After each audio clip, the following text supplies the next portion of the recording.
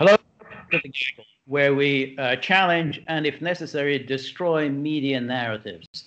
Well, it's Saturday and it's that time of the week. We're doing thumbs up or thumbs down as we every Saturday.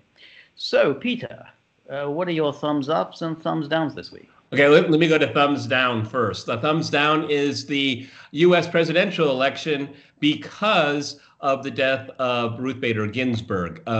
In the final stretch of this campaign, there is no longer any glimmer of hope that policy will be discussed by either candidate or either party. Okay, so it's hatred of Trump. It's going to be how you fall down, what side you fall on the pandemic. And as you and I have said many, many times, maybe Russiagate will make a resurgence at the last second. You never know.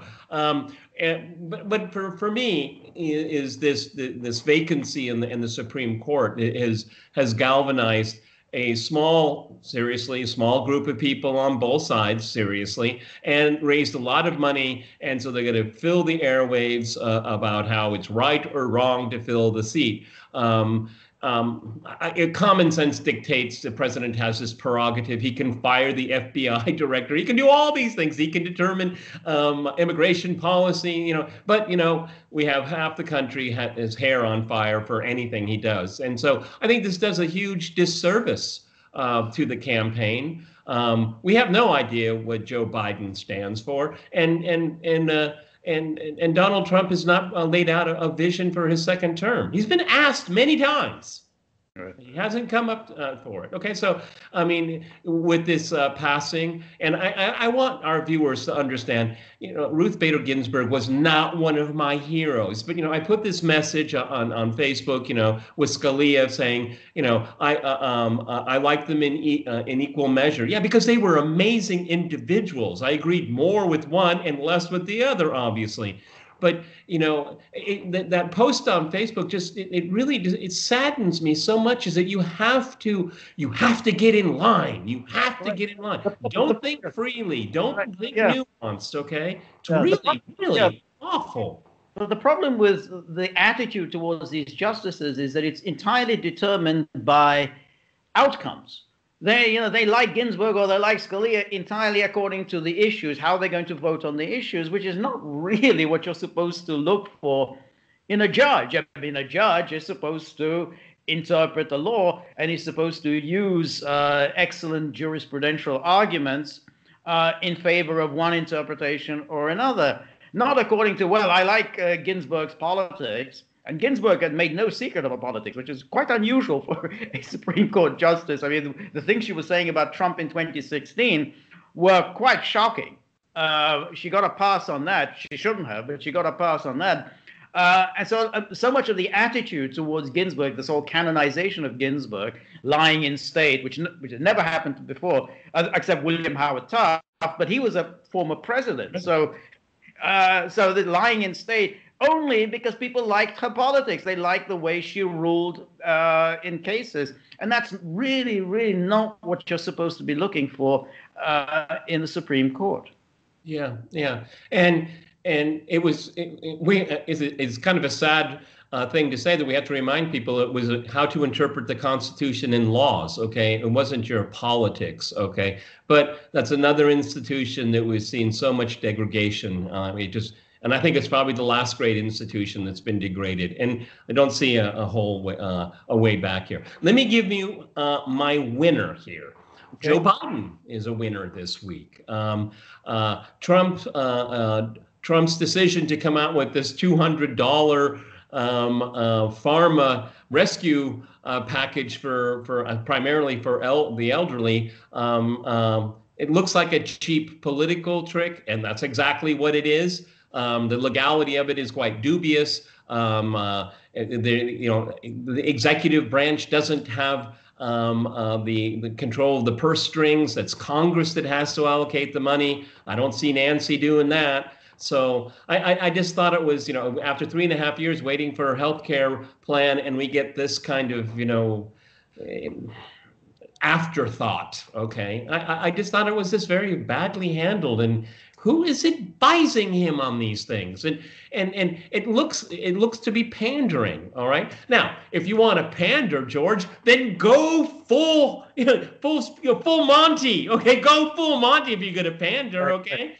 Where's the rescue package for the middle class during all this economic turndown? I'm all for that. Okay, but this is just a footnote to his presidency to date. So that's right. Joe Biden ends up being a real winner because he can at least talk about something that is tangible, and that's Obamacare. And because it does exist, the Republicans failed to repeal and replace it, which they said they were going to do for almost 8 years, and they had 2 years to do it, and they didn't do it. Okay, so it's kind of going full circle here with my loser and winner. My thumbs up and my thumbs down is that Ruth Bader Ginsburg gives everyone a reason not to talk about what really matters in this campaign. And so we 40 some odd days out. Okay, so let's wait for the October surprise. Yeah. I've got a couple of winners this week. Both of them quite humorous. I'll do the first one, which is quite a short.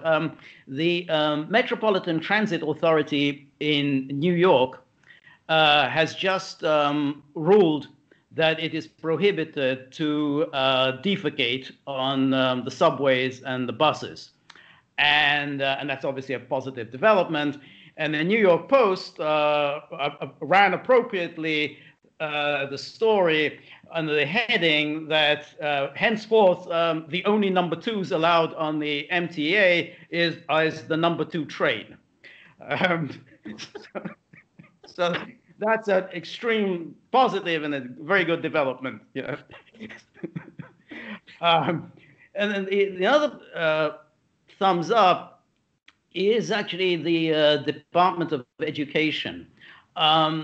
The president of Princeton University had written a very, very long letter to the Princeton community urging everyone to address systemic racism. And the whole country should address it. And he said in particular, Princeton should address it because Princeton still practices systemic racism, and we've got to do everything we can in order to eliminate systemic racism in Princeton. Upon which the Department of Education wrote a letter to him and said, well, under the Civil Rights Act of 1964, the federal government cannot give you money if you're practicing racism. Now, since you've been president, you have received $75 million from the federal government. So we're really very concerned about this systemic racism that you're practicing at Princeton. We need more information from you. Could you provide us with information as to how you have been practicing this systemic racism? Because otherwise, you might have to give back this federal money. It's supposed to where smart kids are supposed to go. Right. These Ivy League schools, they don't have a problem with systemic racism because that is a myth in America today. But they do have a problem with nepotism. Okay. Little Jimmy, myself and my wife went to Princeton, and little Jimmy, he's a little slow, but you'll see get him through, right? Because he's got to make those connections and he's got to get on Wall Street. Okay. He's not too bright though. Okay. But, we'll endow you. Everything will be fine. This is what happens. You get all these mediocre people in places of power, and they truly believe that they have the right to bestow their power to their next generation. Okay, this is what has happened, and merit has been the biggest casualty of all this. I actually have another real quick loser. Mm-hmm. Thumbs down. That Italian parliamentarian that was sucking on a woman's breast during a Zoom. I guess it was the whole parliament was on Zoom. It shows, either she was very attractive, or it was really boring, or he's just a slob. It's probably number 3. Yeah, I got a small thumbs down and a bigger thumbs down. The smallest thumbs down is Scientific American, which has always been the most distinguished journal of... At least for our generation. Exactly. For science, if you really wanted to know what's going on in scientific research in America, you read Scientific American. It's, for the first time in its history, it's now written an editorial urging one to vote for Biden.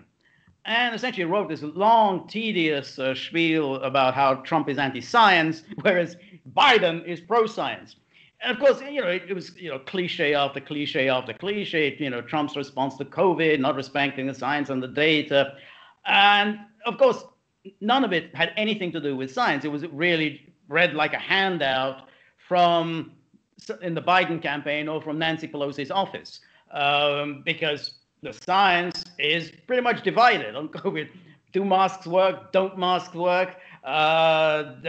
Is it a good idea to close down everything? Is that the way to treat COVID, or should we have herd immunity? Scientists are debating on that. You can't just simply scientists are agreed that this is the science. I'm sure that the science is clear.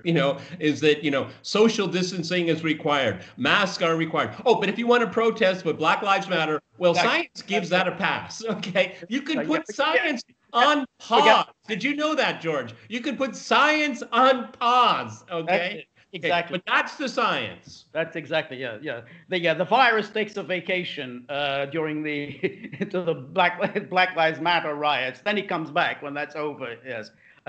So that's a thumbs down. The biggest thumbs down, I think, is the coverage of the media of this FBI agent who basically spilt the beans on what was going on in the FBI and then in the Mueller investigation, which is everything is pretty much what we had expected.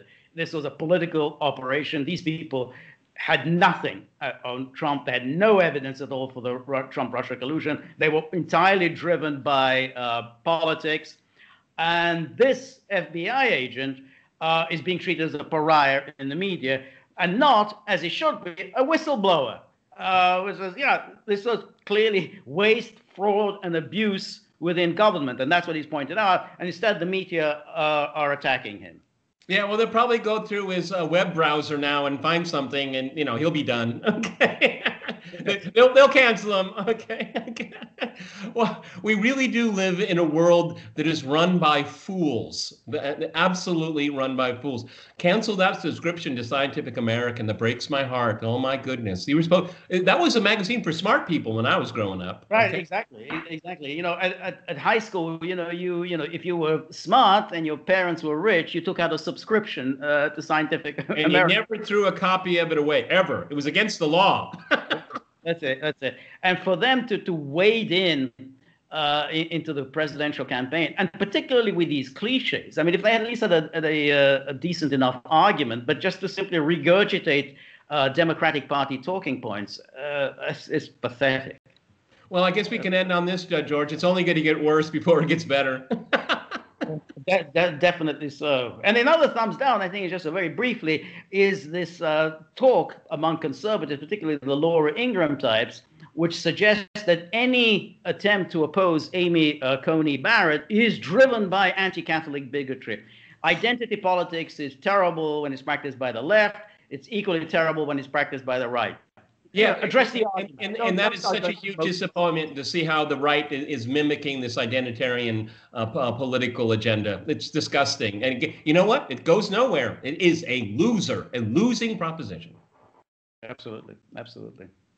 All right, Peter, that was the week that was. We'll be back next Saturday. And remember, if you like the gaggle, please like, share, and subscribe. See you soon. Bye.